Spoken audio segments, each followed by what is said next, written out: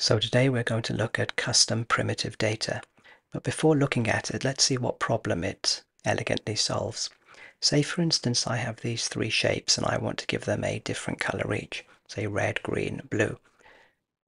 The usual way we would do so is we would create our material, shape, we would create a vector 3, convert that to a parameter, color shape, put that in there, and then we could either set a default color here, which will leave us black. We can go to all three shapes, which are all being selected, and we can give them the same material. Now in order to change that material, there is no easy way to do so in the defaults. We would create a material instance. We would have to apply that to one material, open it,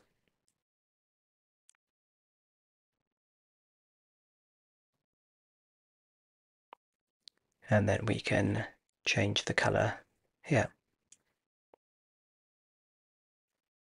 However, if we apply the same material instance here, every change propagates to each object. So we'd have to duplicate this, apply the second one here, and then we can change and open it. Again, we can then change this to blue. That requires creating multiple material instances. What we can do instead is use custom primitive data. So if we create another material, this is our material, custom primitive data for the shape. Again, we do similar. We create a vector 3 parameter, press 3 and click. We'll convert this to our parameter and just call this color.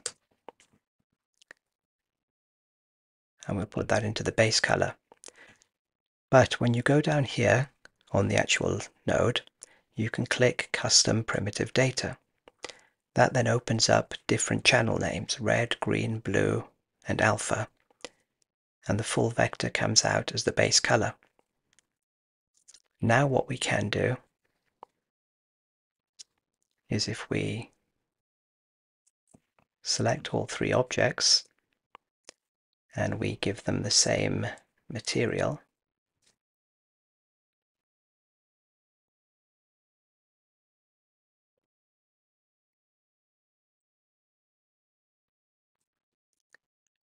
what we have access to is a custom primitive data. So this data is stored on the object itself. So we click on the cube, and if we custom primitive data, you see that that color which we had created is here. So if I click on this, now I have access to the color, and I can put that as red or pink, and that goes to pink. If I click on this, I can again click on the custom primitive data defaults. I can put that as blue. And if I click on this, again, custom primitive data, and I can give that green.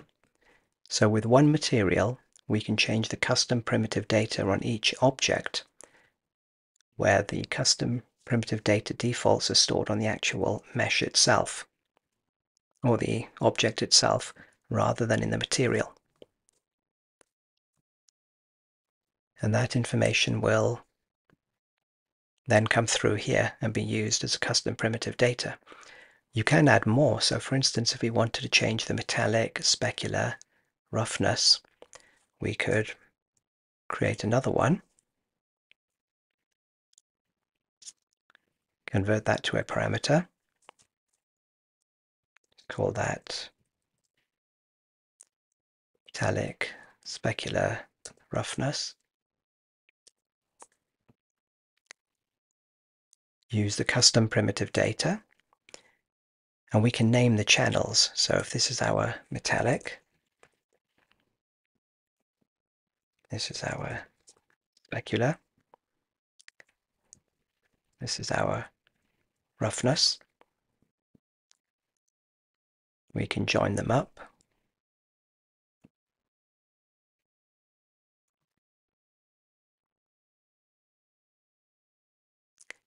Save the material.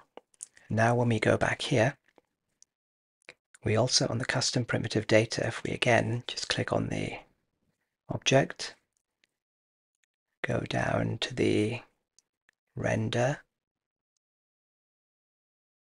we now have an extra custom primitive data object. So we've got color, which we're using, and now we have this, so we can change the metallic specular roughness.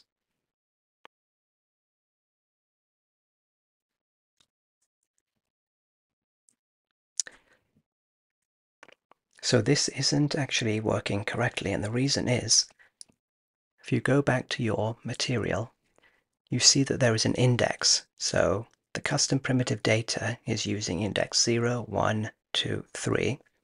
This is still set at 0, 1, 2, 3.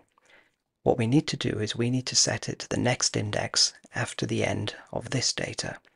So if you come here, it says primitive data index. We can change this one to 4. Now the primitive data index 4, 5, 6, and 7 will correspond to the metallic, specular, and roughness.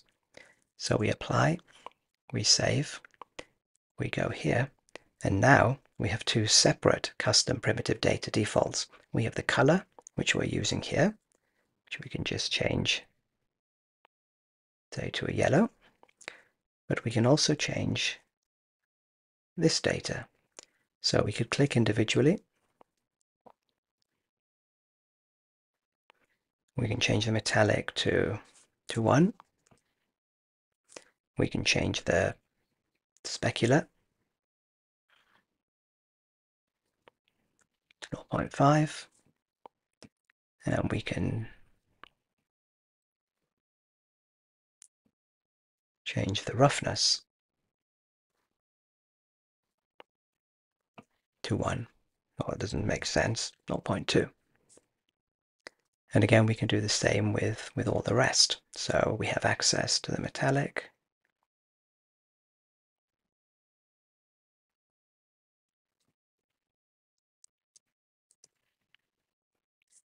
and so on. And that allows us to be able to change data, custom primitive data, on a per object basis by using just one material instead of having to create multiple materials or multiple material instances or dynamic materials.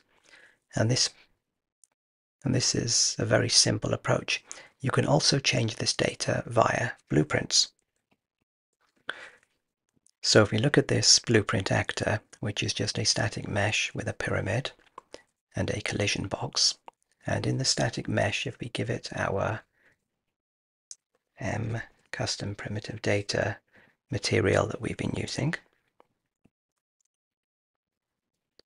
and in the box, if we take advantage of the onComponent begin overlap, say the other actor is equal to the player pawn,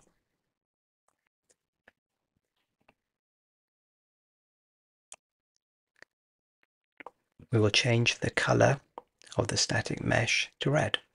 So we'll take the static mesh and we'll say set custom primitive data, and we'll set it as a vector 4. So that will use 0, 1, 2, 3 index, starting from 0. And then we can just make a vector 4, and we'll set it to red.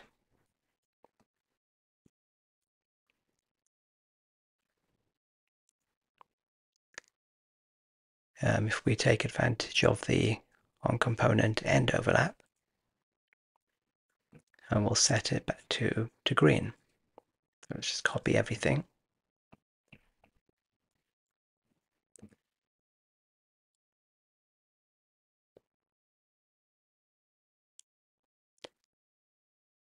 Put that as 0.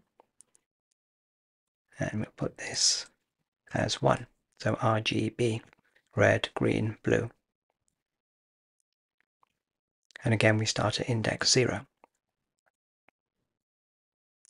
So we go back to the, so I've added the actor here.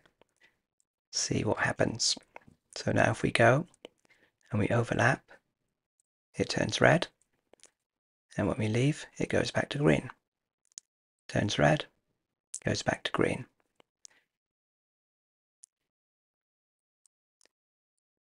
So there's an example of using custom primitive data to be able to change the colors of a material.